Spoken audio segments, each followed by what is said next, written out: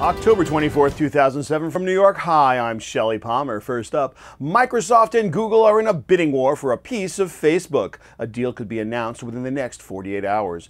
Google is reportedly driving up the price in an attempt to outbid Microsoft. In related news, Facebook is expected to unveil a major new targeted advertising initiative at a November 6th press event. NIELSEN will provide Google with audience measurement data for TV ads sold through its online auction. Google currently sells ads for 94 networks carried by Dish and obtains extensive set-top box data directly from EchoStar.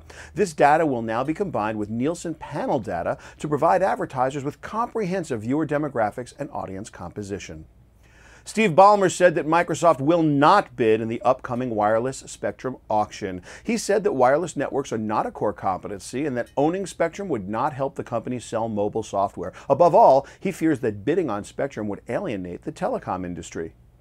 LIMELIGHT Networks has introduced LIMELIGHT HD, a service that will bring HD content to TVs, game consoles, and computers. The service will be available immediately on over 700 broadband access networks, and it will be supported by Adobe, Microsoft, and others. Brightcove, Fox Interactive Media, and MSN Video have already committed to using the service. Next New Networks has signed distribution deals with Juiced, YouTube, TiVo, Blip, Vio, and more. The outlets will offer new venues for the company's niche content, such as filmmaker-centric Indie Mogul and the auto-specific Fastlane Daily. Until next time for MediaBytes, which you can also see wherever fine videos are served, I'm Shelley Palmer.